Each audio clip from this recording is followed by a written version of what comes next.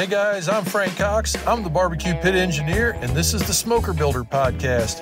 Thanks for tuning in and enjoy this episode. Brother Alvin says, is it possible to weld carbon steel to stainless steel? The short answer is absolutely yes. I've done that a lot. And actually in restaurant equipment, that's a common practice because we don't want to build the entire fryer out of stainless. We only want the food contact surfaces and the showy parts to be welded to have stainless showing. And as a matter of fact, there is certain kinds of stainless that are called ironized. I want to say they're in the 300 range, like a 3 something. I can't remember those numbers. I'm not that brilliant. But 316 pops to mind. But I don't really know. You might hear other people call it magnetic stainless. There is a way to magnetize stainless lightly, even if it doesn't have iron. For instance, Fastenal on their website says that because of the heat treating process that their stainless nuts and bolts are magnetized a little bit. In other words, you can pick them up. They're not magnetized, but they can be like ferrous metal, which will stick to a magnet. You know, while it may not be strong stick, it does still stick. So anyway, yes, you can weld carbon steel to stainless all day long. And as a matter of fact, if you're just doing this on a smoker project, it's completely okay to not use stainless wire. While stainless wire would be the best bet, you're probably not going to want to go out and buy like a bottle of what we call tri-mix, which is a different gas that you got to use for stainless MIG welding. You're probably just going to want to use your mix 25 or whatever you got. So it's okay to use steel wire and, regular MIG gas, whatever you're going to do. Or you can even get there's actually some brazing techniques like Silibronze is one kind of filler rod we talk about where you can torch weld. If you're just doing some tacks or you have a little bit of like a small bead you got to run and you want to try your hand at that, or you want to TIG it, you can use that Silibronze. It's silica bronze is what the alloy is. And there's, of course, different percentages of each thing. You just have to talk to somebody way smarter than me about that. Probably your local welding supply store. The Silibronze will look a lot better.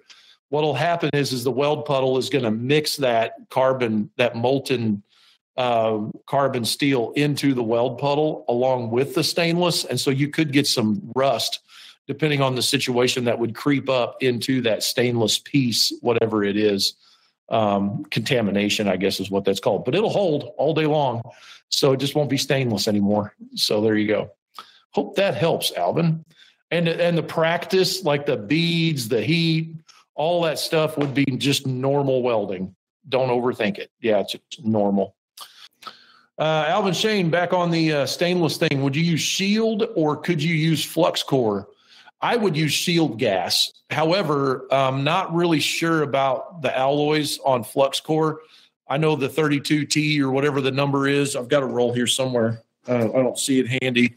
But the flux core that I've used in the past is right behind me. I think this E71T-11 for those guys that care. If you can see the number right there, that's what I typically use. In a smaller amp machine like the Blue Demon back there, I'll use 030 is what I use. And I just don't even worry about what the alloy is typically. I just try it out. And if it doesn't get like a lot of porosity or something, or if it's not something structural, I really don't pay much attention to it. So I'm not really sure, though, how flux core would work. I've always just used shield gas. And if you guys wanted to try to use stainless MIG wire, you can get little rolls like this. It's not really that expensive. The difference is you got to use a different kind of gas. And if you're going to do a lot of that, you'll wind up getting a gas called tri-mix. Can't remember what's in it. I have a bottle out there. It sits there and gets mud daubers in the thing because I never use it.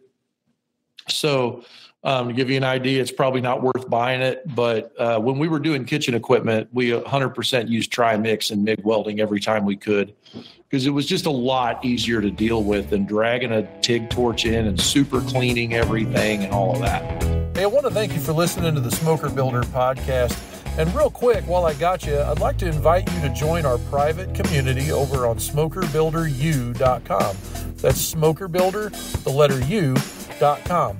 On that website, it's a private community full of guys like us that are just totally ate up with building and cooking on smokers.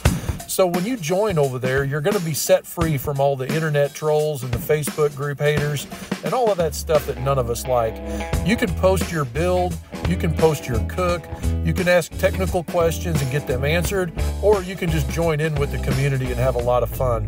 So also, if you have a special topic you would like us to cover on this podcast, make sure to bring it up while you're over there. Anyway, until next time, keep your smoke thin and blue, and I can't wait to see your success building and cooking on smokers.